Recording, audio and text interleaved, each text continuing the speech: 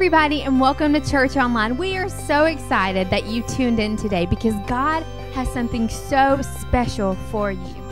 Please like and share this message because it could be the very thing, the very word that God has to transform your life and someone else's. So prepare your hearts for what God has today. The word this morning. Are you ready for the word this morning? Amen, amen. And so this morning, I'm going to be teaching on the subject, It's Your Turn. It's your turn. And now, one thing that you need to know about me is I love God, I love my wife, I love my children, I love my family, and then I love sports. And unfortunately, the Georgia Bulldogs are pretty much high up there. I told my wife on the way here, I said, I need to get there early so I can get to the altar to repent because of how the game went last night. I just need to get my mind right. You know what I'm saying? But I'm still believing for a national championship. We didn't get the SEC championship. That's all right. I'm still believing for the national championship. But I'm saying that to say this.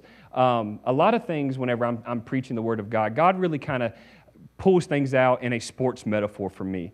I think if you know, I mean, when God's speaking to you, a lot of times He's going to speak to you in a way that you understand.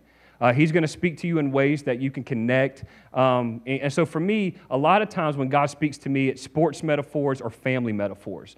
Because for me, that's kind of my life. I love sports. My kids play sports. My son is in middle school, plays football and baseball for the middle school.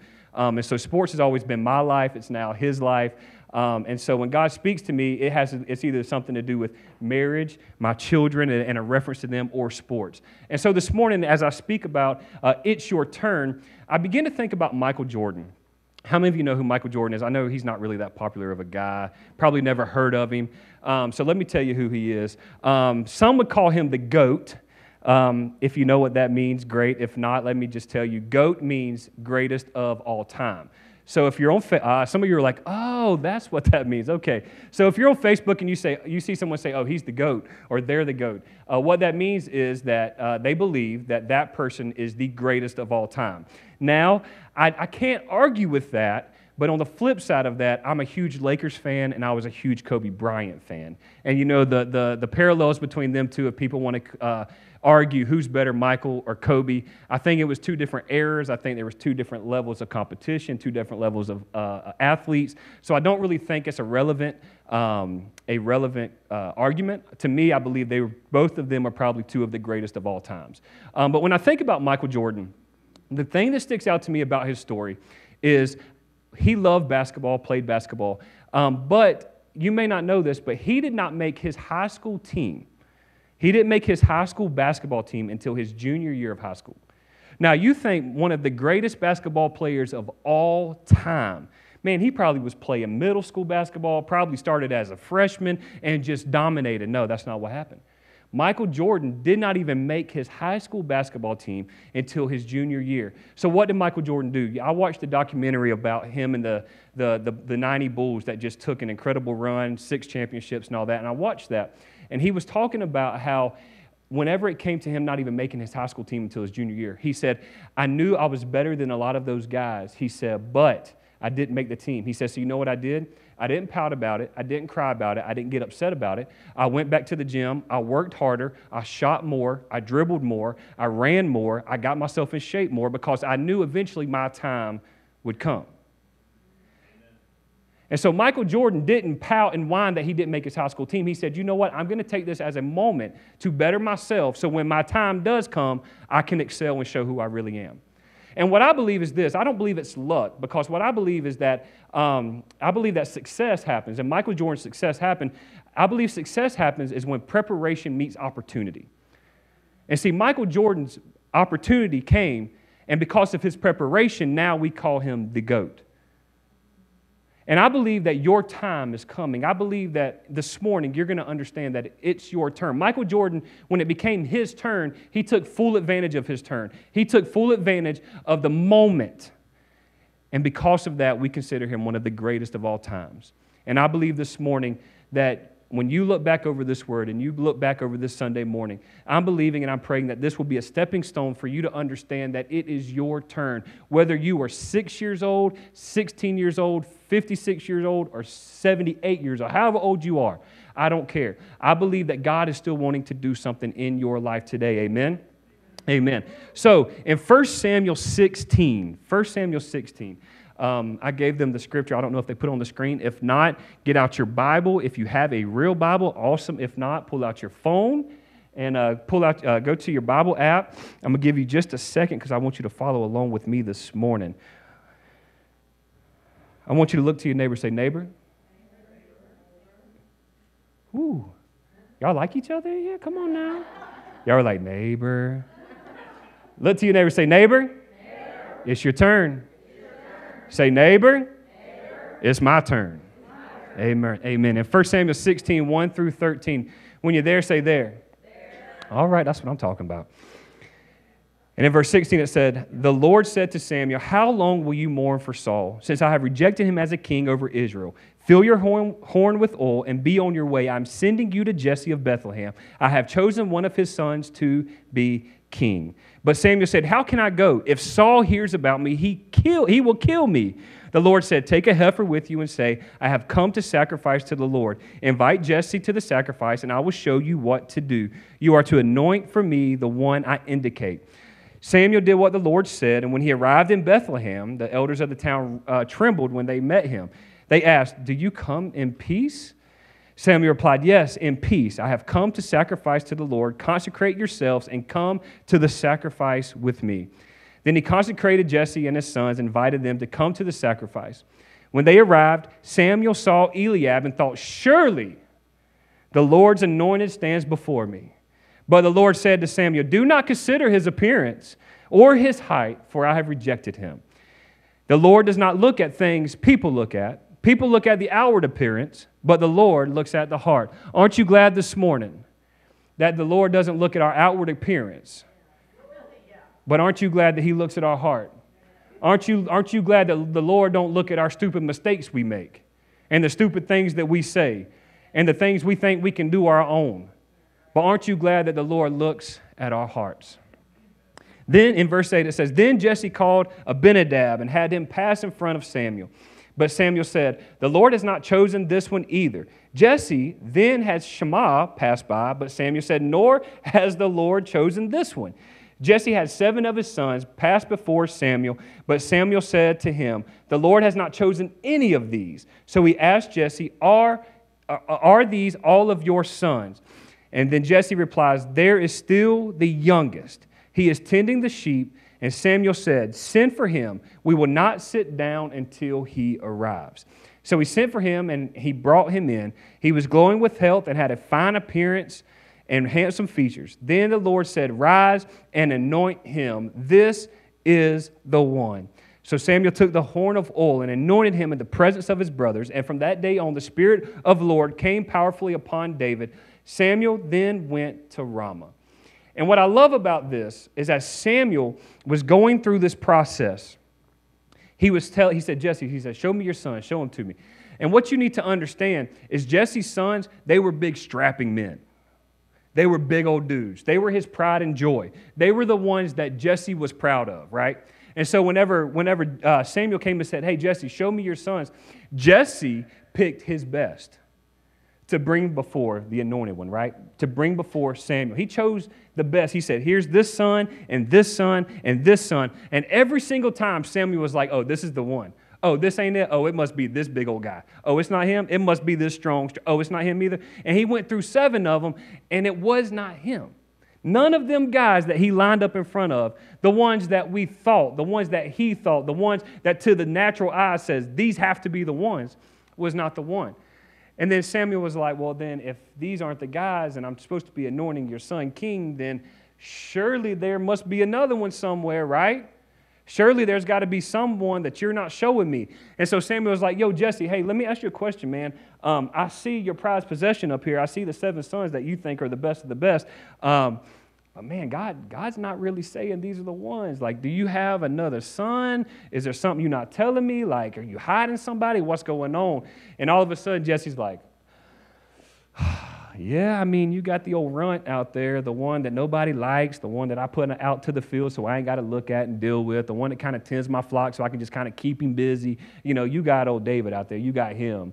And Jesse was like, he was like, this son, I've got him right here. Here he is, whatever. And Samuel was like, oh, so you have another son. He's like, well, then bring him in. Let me see him. Well, then in Samuel's mind, I believe it begins to click with him that, okay, here's the 7 best. Here's one that's out there. This is probably going to be the one. Because how many of you know, again, that God ain't looking at the outward appearance. God is looking at the heart, right? And so here David is out just tending the sheep of his father, doing his job, doing what he is supposed to be doing in this season of his life, right?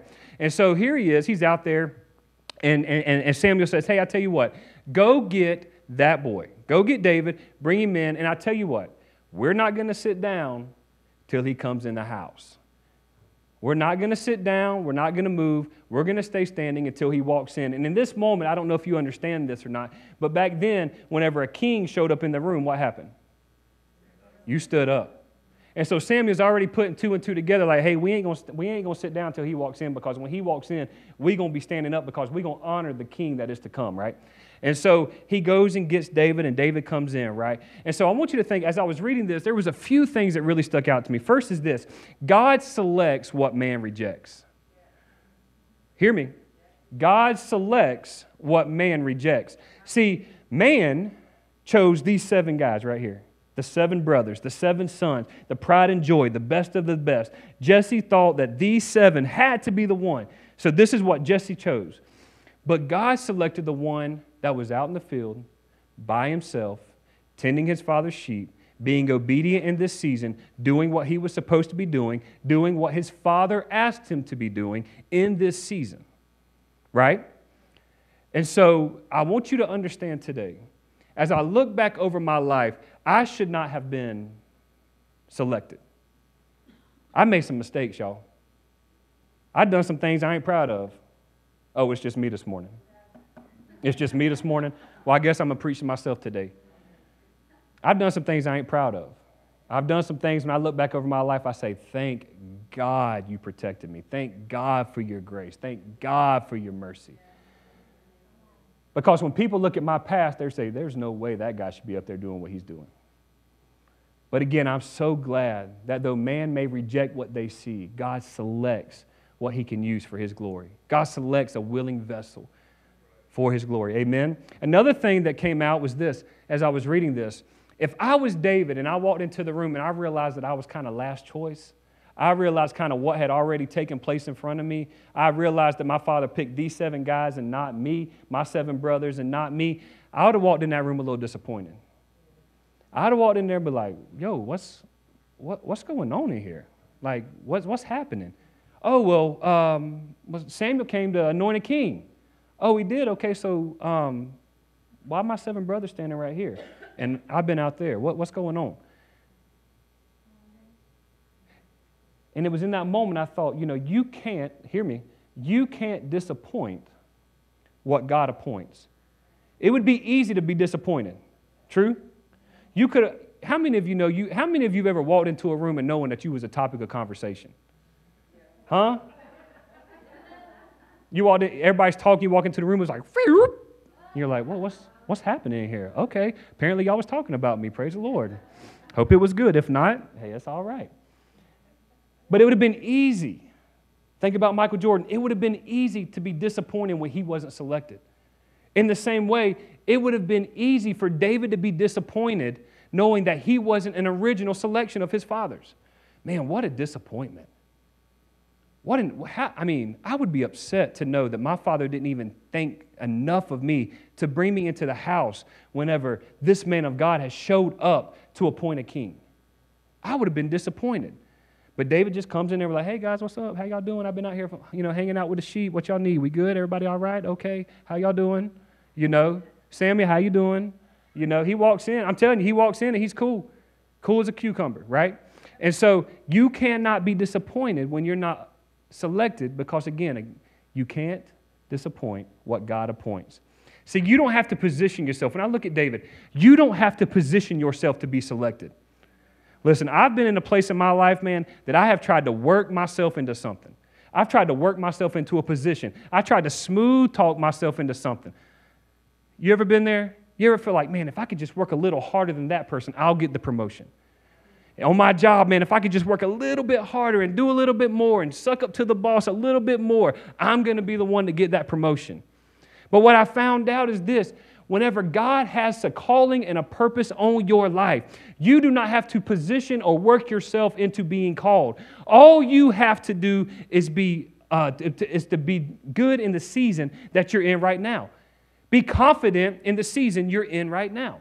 Be obedient in the season you're in right now. Here David is, man. He's out there in the field, and he wasn't even in the lineup. He's out there in the field, tending the flock, watching after the sheep. He's out there being faithful in his season, doing what his father has asked him to do. He wasn't in there like, oh, there's a king, somebody's coming to anoint the king. Let me run in here and just, hey, you see me? Here I am. Hey, I know. Oh, hey, you see me? Nah.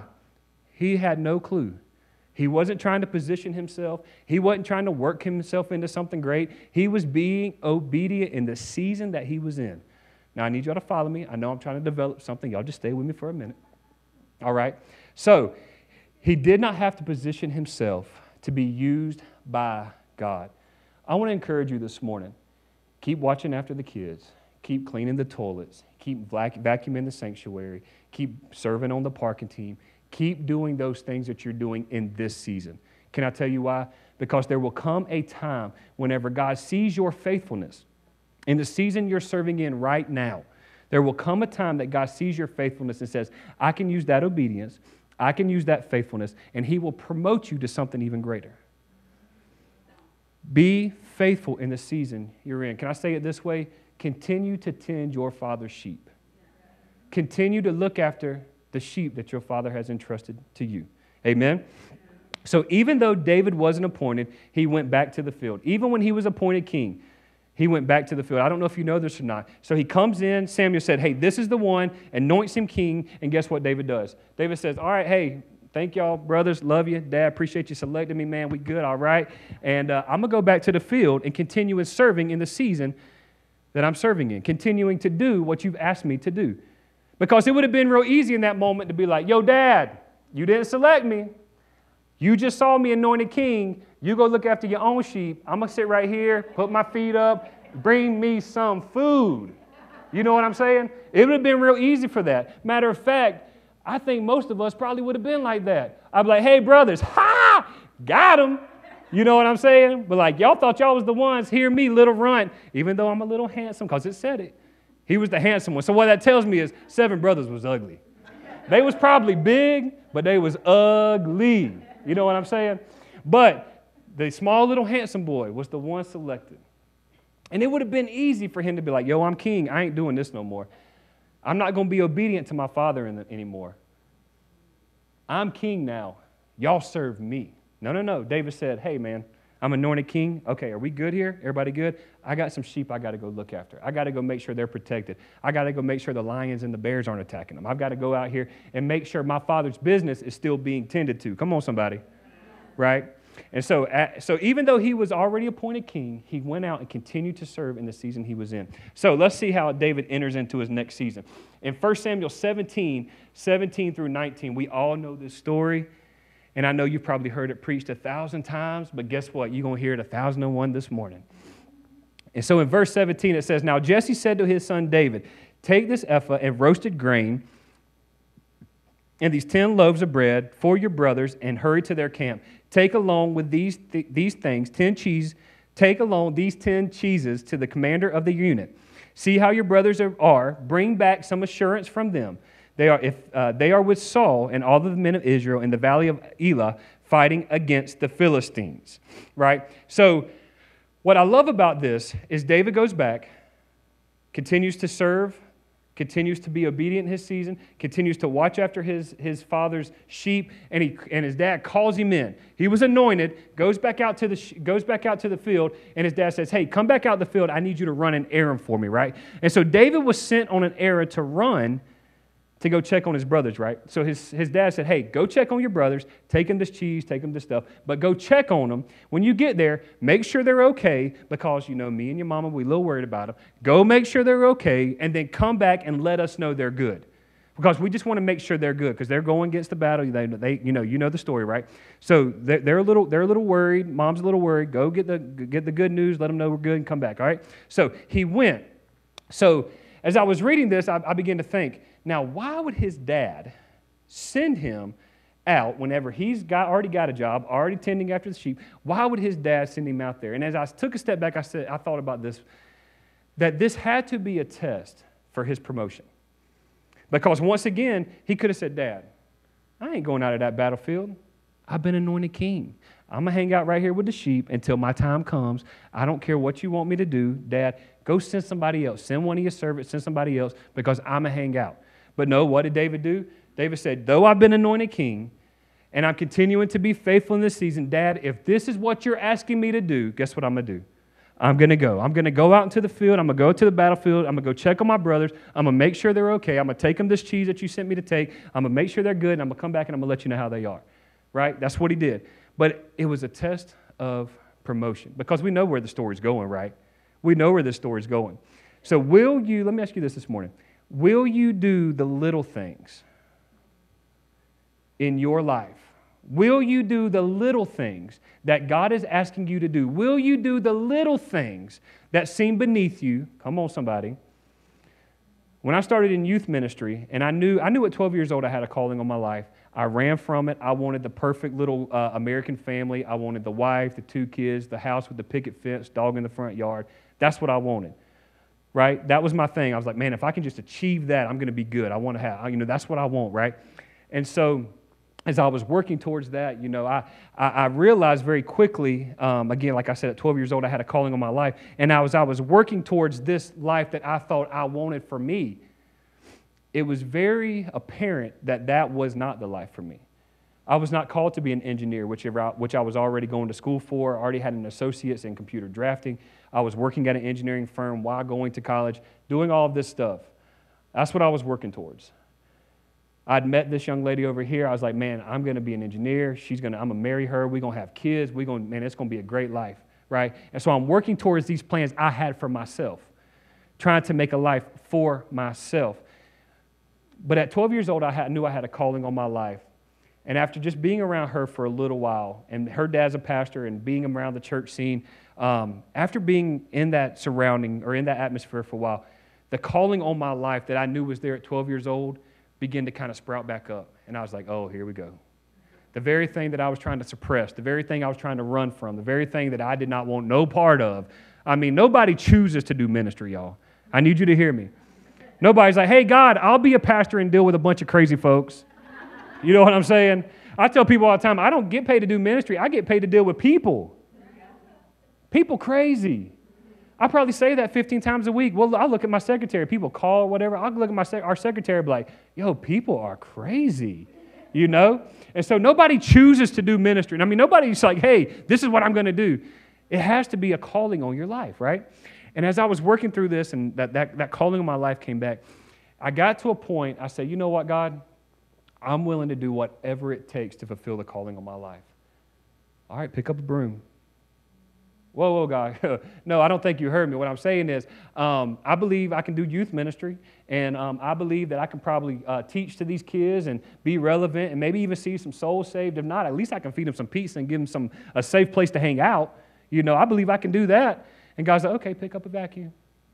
No, God. No, I say, you ain't hearing what I'm saying. Like, what I'm trying to tell you is I can do ministry. I believe that you put something inside of me to affect the lives of others. Okay, go clean the toilet. And as I continued to do that, and I continued to wrestle with God, and I continued to have this conversation, I quickly began to realize that ministry is not about teaching in front of people. Ministry is not about looking after kids. Ministry is doing what God has called you to do in your life. Ministry happens when you're in your workplace. God wants to use you to be a change agent.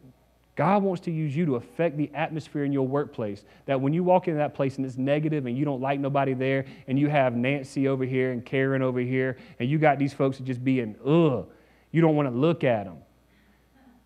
You got them people God is calling you to be the one to walk in there and shift the atmosphere. That when people look at you and say, oh, there's something different about her. Oh, why are you always happy even when our boss is crazy? Why you always got peace? Why you always got joy? Man, a loved one just passed away and you come in here with a smile on your face. What is going on?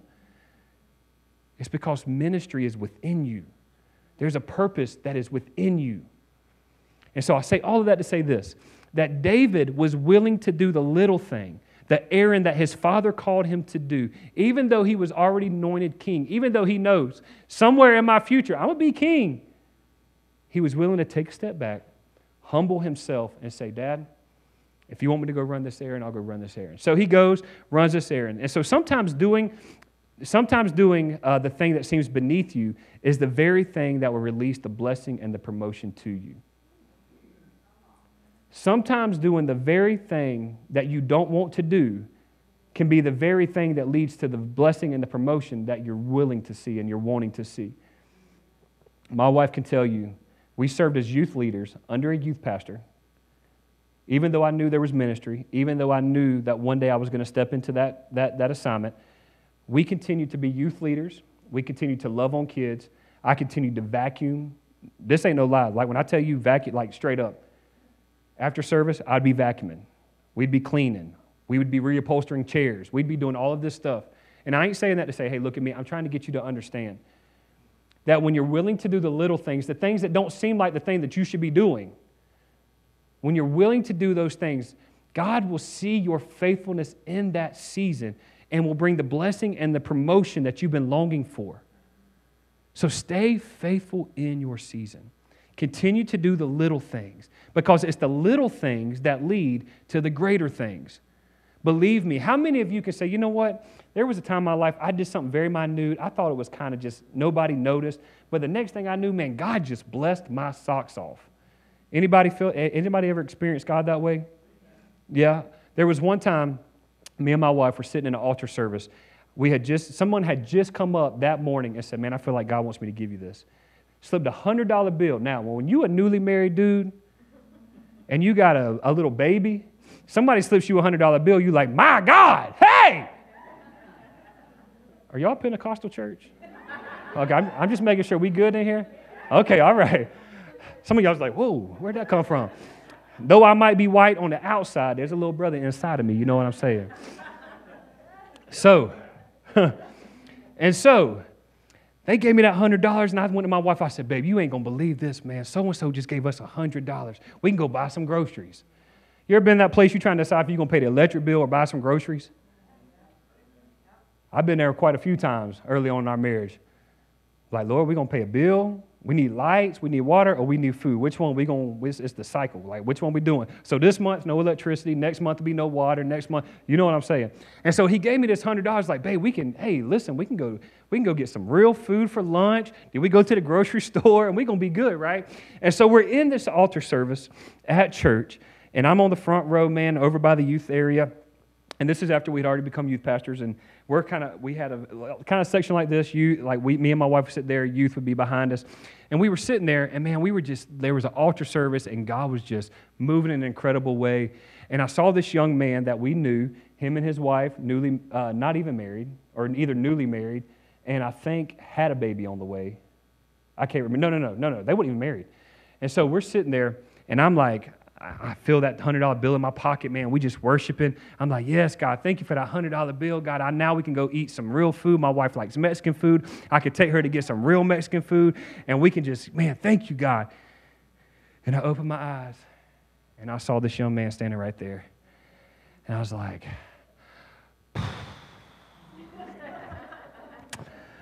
all right, God. I looked over at my wife. I said, hey, babe, looks like ramen again tonight. I'm going to have to go give that young man this $100. Now, again, I want you to understand it has nothing to do with us. I'm just trying to paint a picture for you. I walked over. To this day, this young man does not even know who put that money in his hand. He was weeping, crying, had his hands lifted. I took that $100, put it in his back pocket, walked away, went back and worshiped. A week later, We were paying a mortgage on a home because at that time you could buy a home and pay as much for mortgage as you could for rent because we had a great lender, great friend who got us into a decent house. And so at that time, we were, you pay your escrow, taxes, all of that stuff, right? And so I did that. That very week, we had overpaid $1,000 on our escrow and got a check in the bank. Now, I don't think, am I saying that it's because I gave that $100? I don't know. But I do know this, that I was obedient to what I knew God was telling me, and in that same week, I got a $1,000 check in the bank, or in the mail, because I had overpaid on my escrow. The taxes had gone down, and we were still paying on higher taxes. Because I was being faithful. Because I was still doing what God had called me to do. I was doing the little things. And someone blessed me, and because they blessed me, I was able to bless someone else. And because I was able to bless someone else, God blessed me. Y'all hear me? When y'all thought I thought $100 was something, y'all, $1,000, I'm like, my God, we going on vacation somewhere. You know what I'm saying? I mean, it was incredible. So again, it's the little things. So anyways, David, will you do the things that are beneath you? Will you do the things that, though they may not look pretty now, will lead to the great things in the future, right? So it's the little things, again, that lead to the greater things. I gave, and I thought it was very minute. Say, here, man, here's $100. He never even knew about it. I just went about my business. And God said, because of your faithfulness, now let me show you what I can do in your life. But what I found out that whenever I do things that God calls me to do, and whenever I do things that I feel like don't always sit well with other people, what I found that is whenever God wants to use you, and when God wants to use me, and when God wants to use me and my family to do certain things, you always going to have negative folks in your life. You always going to have those folks that say, God told you to do what? Nah, he didn't tell you to do that. Bro, you newly married with a kid. You going to give $100 away to this dude? Come on, man. You can use that. You can't even pay your electric bill. You're trying to figure out how you're going to pay groceries. That ain't what you're supposed to do, man. Keep that $100 and take care of your family. Well, God told me to start a church. Not me. He didn't tell me that. God, no, he did not tell me to start no church. But God told me to do this. God told me to start this ministry in my church. Man, God didn't tell you to start that ministry or church. That would never be successful. He don't want you to do that. Just keep doing what you're doing, man. Just keep plugging along, man. God wants me to start this business. Man, God don't want you to start that business. You got a good job. You make good money. Why would he want you to step away from that to start your own business, not even knowing where money's going to come from? He don't want you to do that. You always going to have negative folks in your life. You always going to have them people that are always going to see the worst of every situation. So it goes on and says this in verse 26. It said, David asked the men standing near. Let me go back up real quick. Yeah, so it says, verse 26. David asked the men standing near him, what will be done for the man who kills this Philistine? So he walks in. He hears this Philistine just talking trash to his brothers. Just talking trash. Goliath's over there like, "Pah! You see me? I see you. You see me? Look," and listen, I need y'all to understand, Goliath was probably even taller than me now on this stage. He was a big dude. And David, who was the run of the family, not the big strong brothers, the run of the family, is like, yo, y'all going to let him talk to y'all that way? Because David's like, come out here. Somebody try me. I'm going to kill you. I'm going to kill you. I'm going to kill you. I'm going to kill you. Matter of fact, send 5 at a time. I'm going to still kill all y'all. Everyone. Y'all trash. Y'all ain't nothing. And David walks in here like, yo, whoa. Y'all letting him talk to y'all that way? Y'all letting him come in here and talk about you and your God the way he's talking about him? Y'all letting him get away with talking this trash to y'all? This is what y'all doing? He's like, no, you ain't going to talk about my God that way. And so it goes on, it says this. It says, then he asked, what would be done to the man who kills the Philistine and removes the disgrace from Israel? Who is this uncircumcised Philistine that we should defy the armies of the living God? They repeated to him what they had been saying, and told him, this is what will be done for the man who kills him. When Eliab, David's older brother, heard him speaking with the men, he burned with anger and at him and asked, why have you come down here? And who did you leave those sheep with in the wilderness? I know how conceited you are and how wicked your heart is. You came down here only to watch this battle. His brother, very own brother, like, little boy, what you doing down here? Who's tending them little sheep that you're supposed to be tending to? Why you come down here to check on us? Man, get back out there and do what you're supposed to be doing. You ain't a nobody. You a nobody. You ain't nothing. Get on out of here.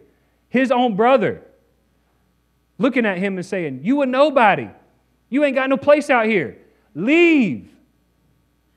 Right? So Eliab spoke negative death. That's what I was saying. You always going to have negative in your life. And if David would have listened to his brother, he would have never seen Goliath. If David would have listened to Eliab and said, you know what, man, you're right. I'm kind of little. I ain't got no business being in here. Let me just go back to the house. Brothers, y'all good? Everybody good? Okay, let me just go tell Dad y'all good. I ain't got no place to be here. I ain't got no reason to be in here. All right, I'm going to go. But he didn't. But if he would have missed his destiny. He'd have missed the very thing God was trying to do in that season of his life. So too many times, hear me, too many times we allow the voice of our brothers to keep us from our destiny.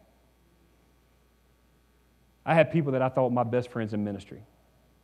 And me and my wife were like, hey, man, God's calling us to go and do this thing.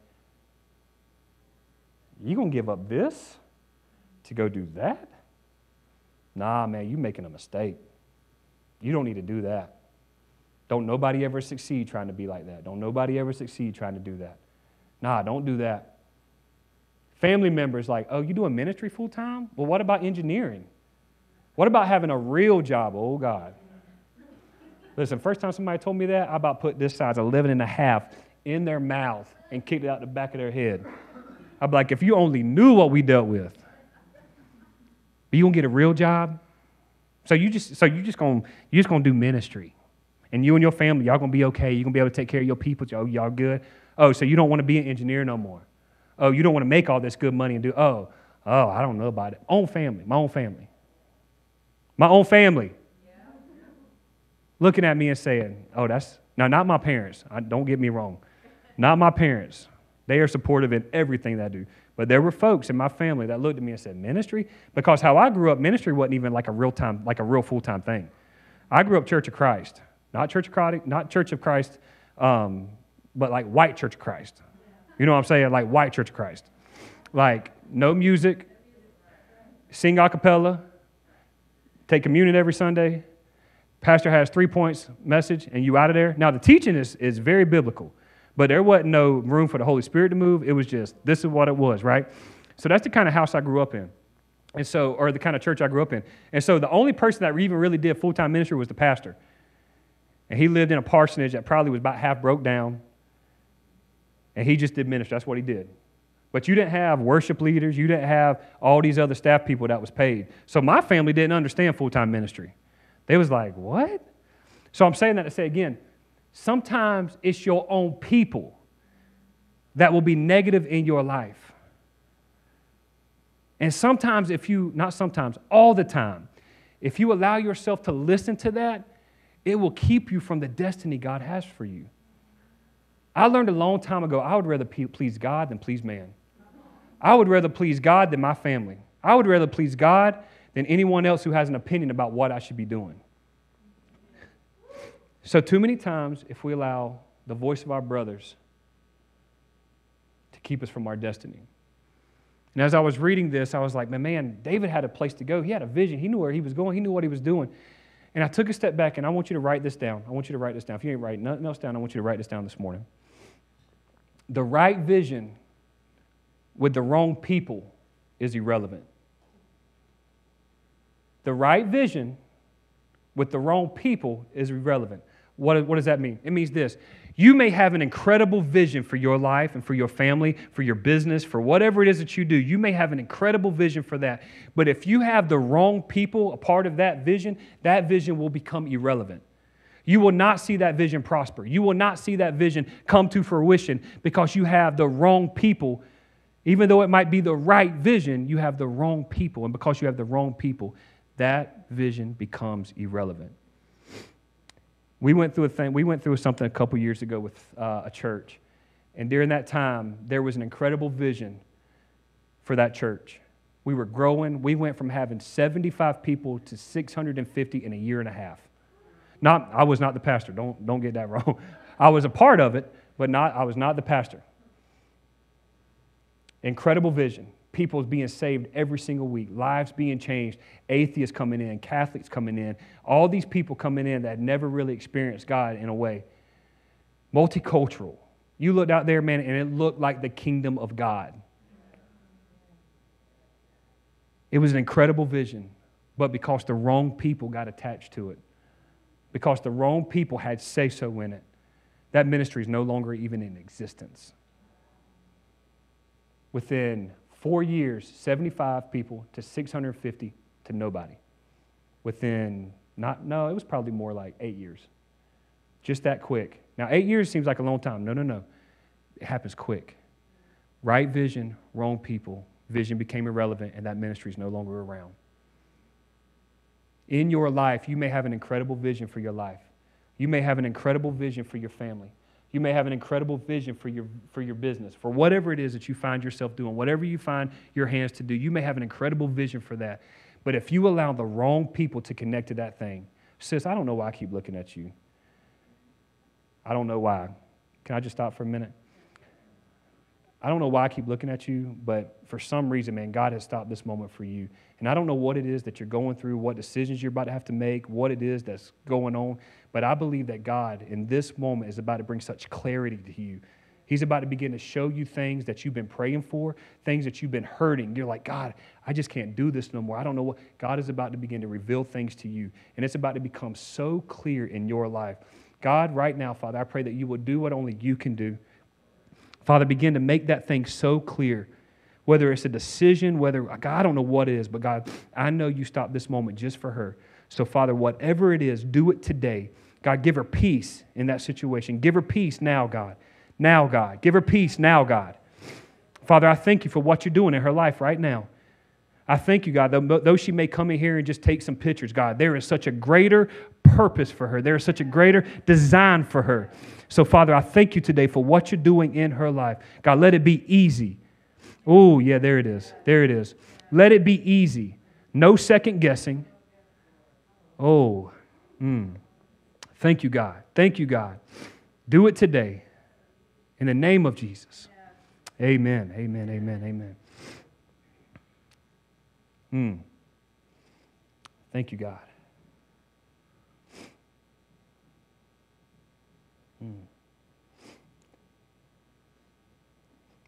I'm sorry, y'all. I feel like that there's blinders that have been on you. I feel, like when you see horses downtown Savannah and they're just trotting, and the reason they're able to trot the way they trot is because there's blinders and they just stay focused on what's coming ahead. I believe you've been so focused on that one thing, so focused on that one situation, that one problem, but I'm believing God is about to take the blinders off and you're going to begin to see a whole new perspective of whatever it is. I don't know. God has not shown me what it is, but I know God stopped this very moment to say the blinders are coming off and there's going to be a whole new perspective. Sometimes we get so forward focused that all we can see is the problem. All we can see is the issue. Not knowing that there's a whole nother world. There's a whole nother thing out here. God has taken the blinders off, and God is going to show you something so incredible, so great. So I'm just praying joy. I'm praying peace. I'm praying that it's easy. I'm praying that even today, God, that it's beginning to work. It's beginning to work. I'm believing even after you leave this place, by even this evening, that you're already going to begin to see a shift and a change in whatever that is. In the name of Jesus. In the name of Jesus. Amen, amen, amen.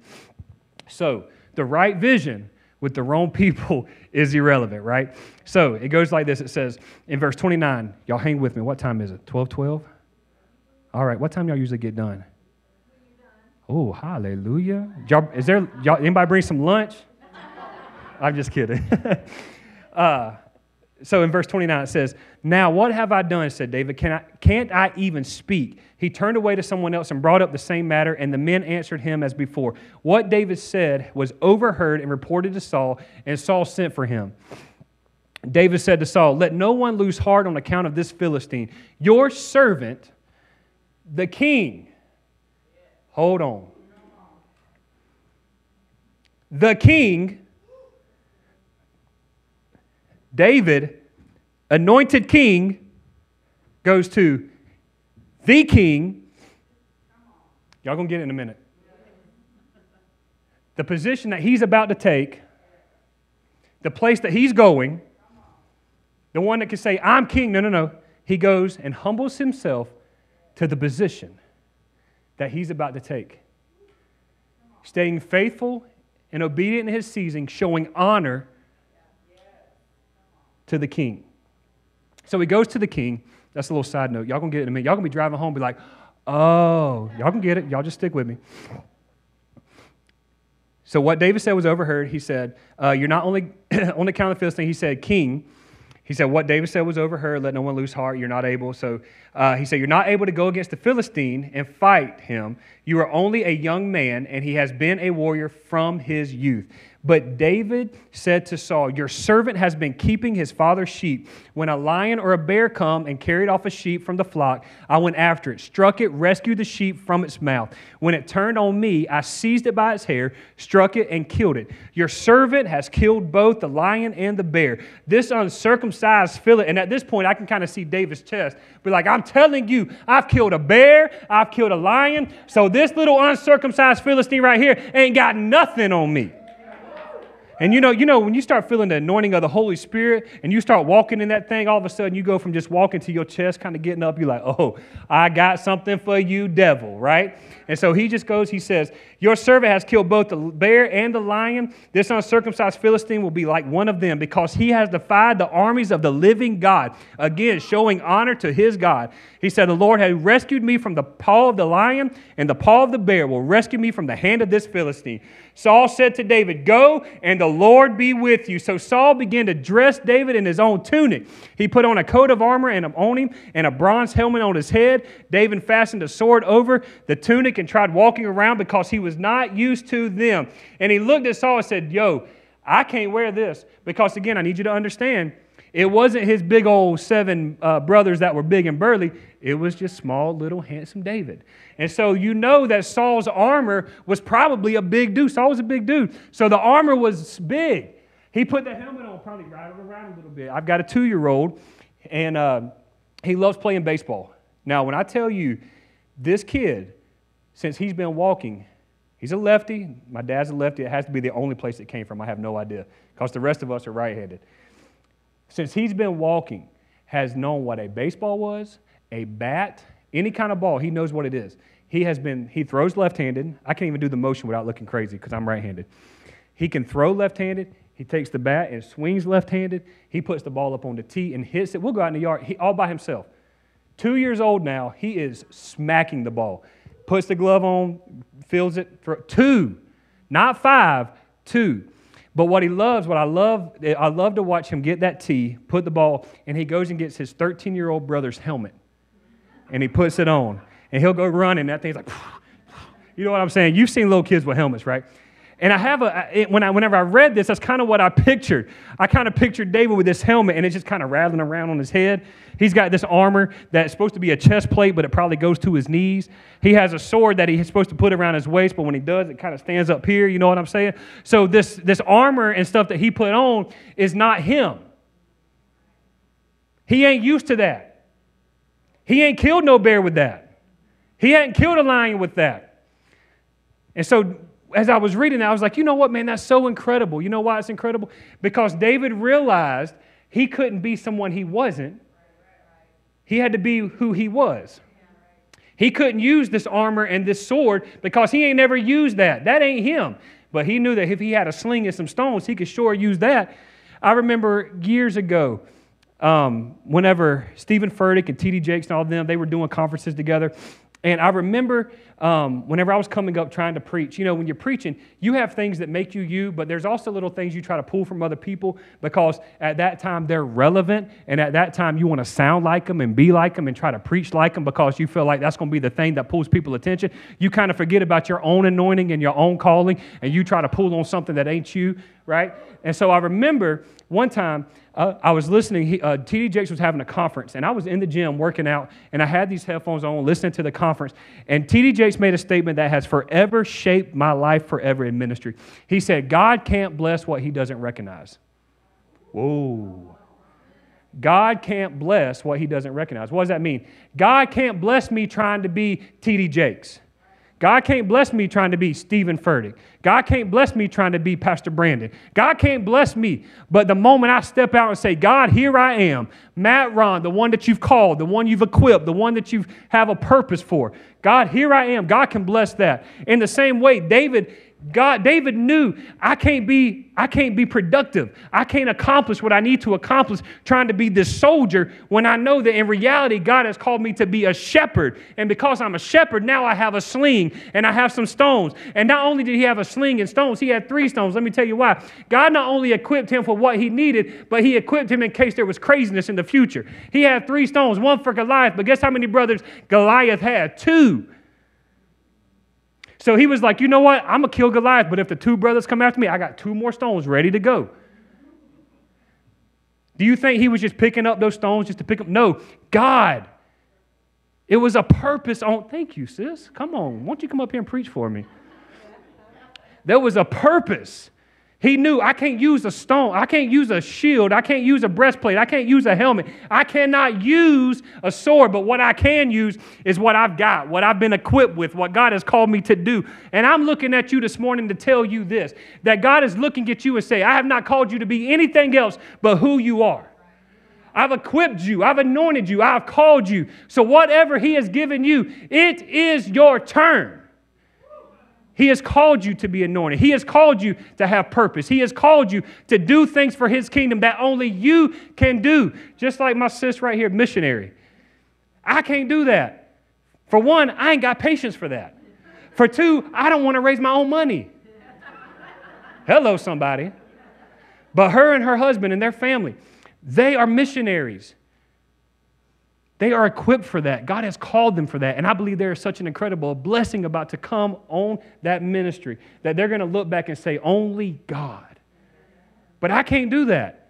But what I can do is I can get up here and I can preach and I can encourage you and I can just tell you that God loves you and there's a calling on your life. There's a purpose on your life. And though you may see yourself in a negative situation, though you may not be where you want to be, though you may not be going where you think you're supposed to be going, sit back, baby, and just be obedient in this season, because I believe that if you continue to be obedient, you continue to do what God has called you to do, I believe that there is promotion and blessing coming your way that when you look back, you say, man, I'm glad I was faithful in this season, because now here I am in this new season, loving God, happy, blessed. Amen, somebody? Come on, amen, somebody? I ain't even done. That's y'all ready for part 2? I'm just kidding. I'm almost done. So, can you hand me that real quick? I'm kind of fighting a cold, so y'all just kind of bear with me. Man. So he was dressed in all of this stuff, right? Took the stuff in his hand. He chose the stones from the stream, put them in the pouch of the shepherd's bag, and with his sling in his hand, he approached the Philistine. Meanwhile, and this is verse 41, meanwhile, the Philistine, with the shield bearer in front of him, kept coming closer to David. He looked David over and saw that he was little more than a boy, glowing with health and handsome, and he despised him. He said to David, I am a dog that you come at me with a stick? Because again, he's a shepherd. He's got his pouch with stones, got his sling, and he's got his stick, right? And he says, I'm a dog that you come to me with sticks?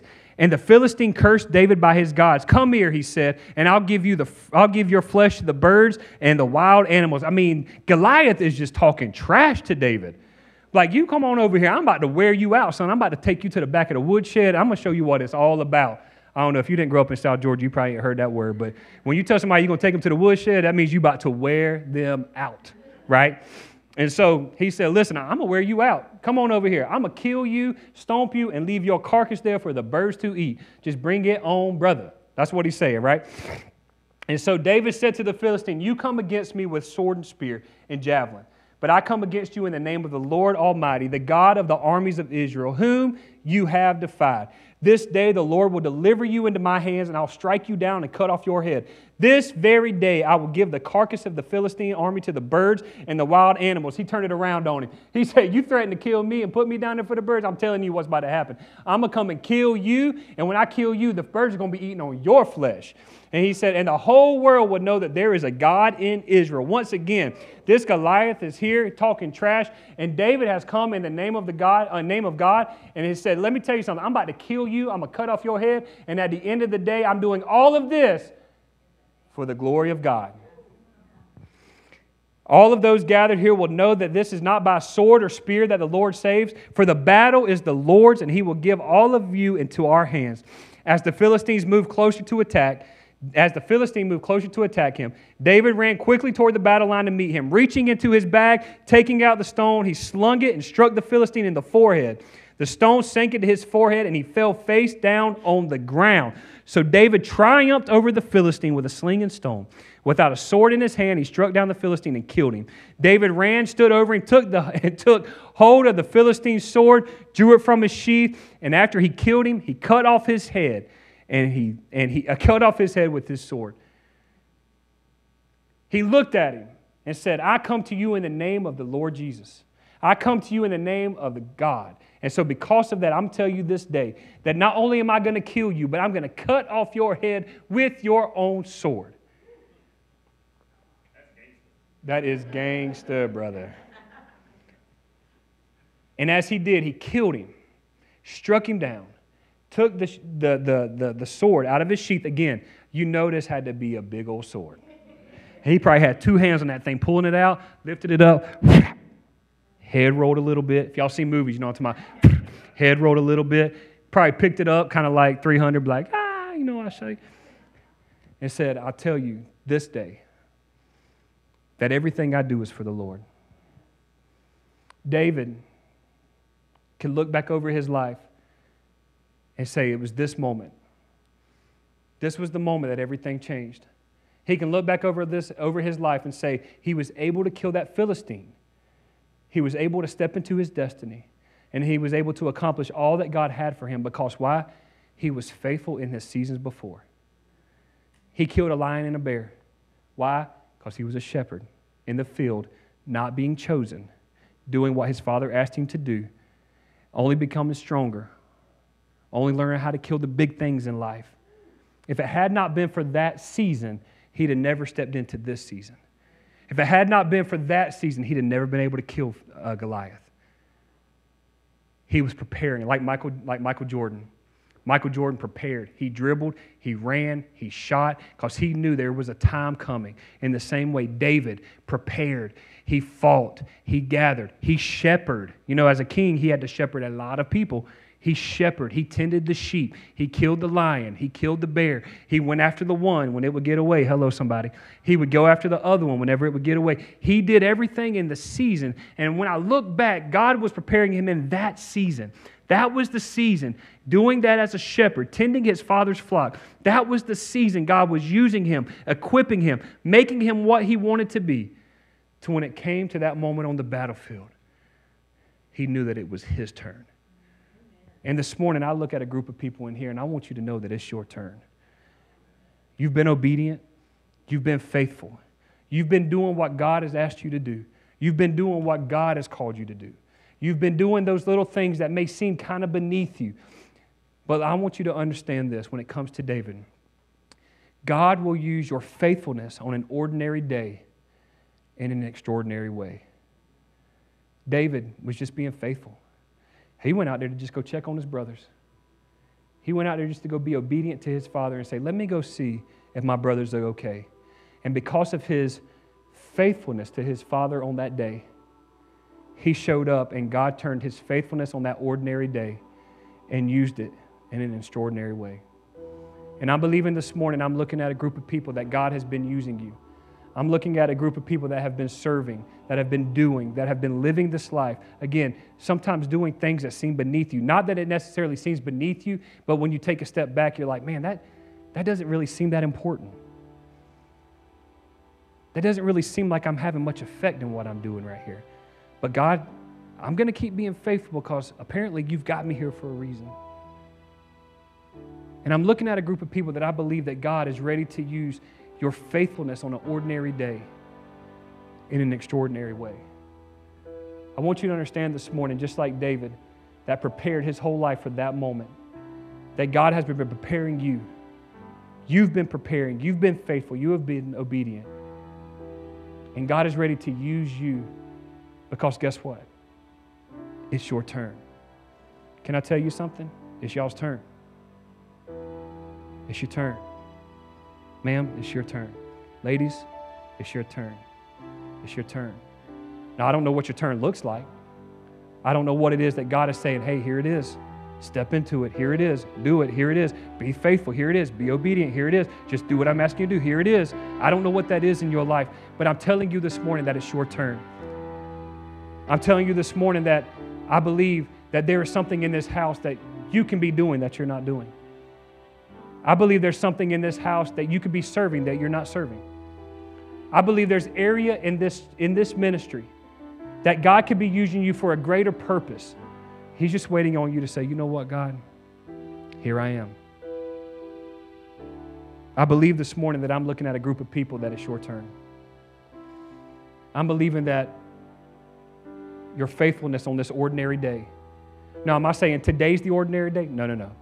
But there will come a moment that your faithfulness on an ordinary day that God will look at and say, I can use that in an extraordinary way. This morning, I want you to be open. I want you to be receptive. And I want you to be obedient. I can't get that out of my heart. Just be obedient to what God wants to do in your life. Because I'm telling you, man, when you are obedient to God, God is so faithful. Me and my wife were obedient in a season for 3.5 years that we were miserable. Hear me. Serving full-time ministry, miserable. Contemplated giving up ministry altogether. It got to a point one night I looked at her and said, I will move back home. I will get a regular job. I'll work 3 jobs if I have to. But I'm not going to live in this craziness, this chaos, and this hell anymore. And she looked at me and she said, I'm with you. I'm with you. And it was in that moment, and she'll tell you, man, God checked me. Oh, man, He checked me. And I looked at her, I said, but do you believe there's another season coming? She said, oh, yeah. I looked at her, I said, do you believe that this is what we're supposed to be doing?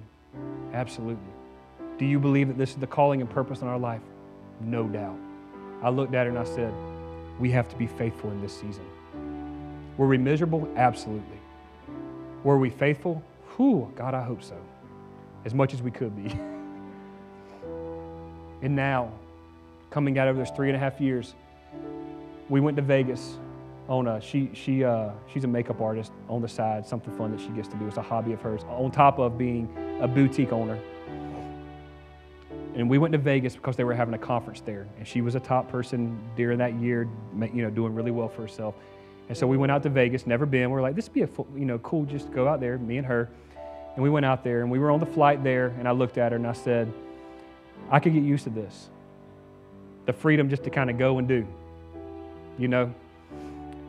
We got to Vegas, and she did her conference thing, and then we'd go out to dinner, go explore Vegas. I would be okay if I never went back, but it was an experience.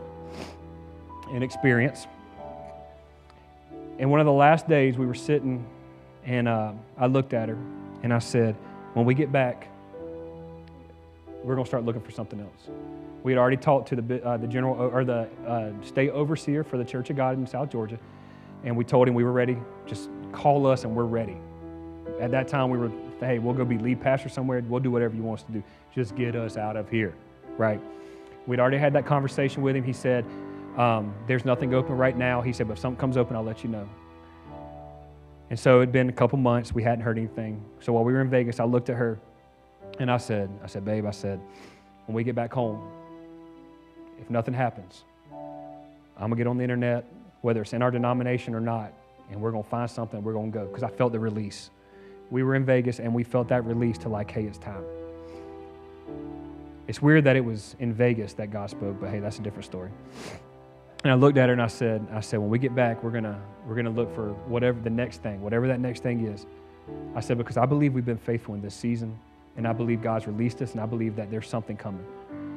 On the flight back home from Vegas, we land in Savannah.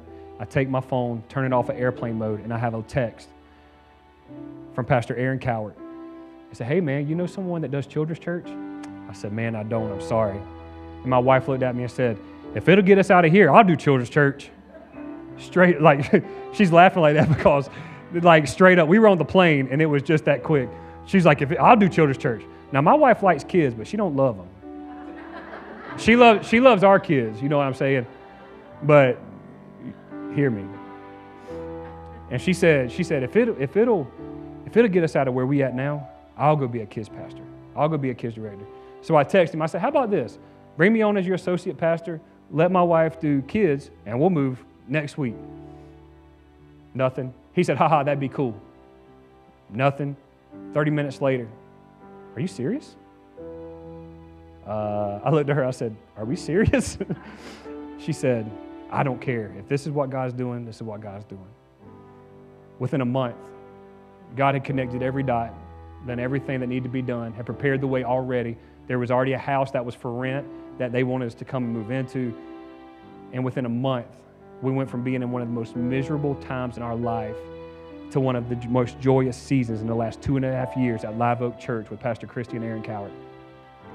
And I believe, hear me, I believe it's because we were faithful and obedient even when we weren't happy, even when it didn't look like we thought it was supposed to look like.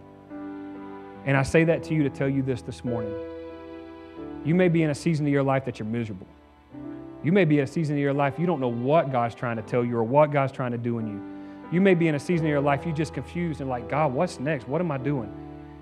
Whatever season you're in, be faithful, be obedient, and allow God to use your faithfulness on an ordinary day for an extraordinary day or an extraordinary way. Because again, I do believe this, that it's your turn. How many of you this morning say, I need it to be my turn? Come on, how many of you this morning can say, I need it to be my turn? I've seen a whole lot of people have their turns.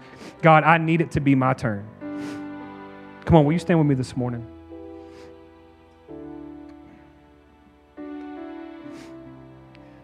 I didn't plan to go that long, but man, I just felt like God was trying to say something this morning. One more time, if you need it to be your turn, because I'm about to pray for you. If you need it to be your turn, God, it's my turn. If that's you this morning, just lift your hands. Now, can you take that other hand and just slide it up in a sign of surrender? Father, you see the hands of your people this morning. God, they heard your word. They heard the story of David and his faithfulness and his obedience in a season that where really he could have been doing something far greater. He remained faithful and obedient, tending the flock, tending the business of his father until that moment that you turned his faithfulness on an ordinary day and used it in an extraordinary way. Father, you see the hands of your people. And God, they've been faithful. They've been obedient. And so, Father, this morning, God, I pray that you take their faithfulness and use it in an extraordinary way. God, that it's their turn. Though it's today that day, I don't know. Maybe it is. It's tomorrow, I don't know, but maybe it is. But Father, I pray that you give them the strength to stay faithful, to stay confident, to stay strong. God, to stay obedient in what it is that you have them doing in this season. Because, Father, a new season is coming. A new season is coming for them. God, it's their turn. So, Father, I pray that you equip them. God, give them everything they need in this season, that when they step into the next season, they have no choice but to succeed. They have no choice but to flourish. They have no choice but to be blessed. They have no choice but to see your favor. So, Father, today, bless them, equip them, use them. Do what only you can do in their life this morning. And Father, we're believing today that it's their turn. Father, we thank you for what you've done in this house. God, again, I thank you for the opportunity to bring your word. I thank you, Father, the honor to be able to stand in this pulpit and bring your word. Father, today I pray that you do what only you can do in the hearts and minds and the lives of these people. It's their turn. It's their turn. Can you just say that? Say, it's my turn. Come on, say it like you mean it. It's my turn. Oh, God, they said it today. It's their turn. So, Father, use them for your glory. And it's in your Son, Jesus, we pray. And everybody said amen. Amen. Come on, can you give God a hand this morning?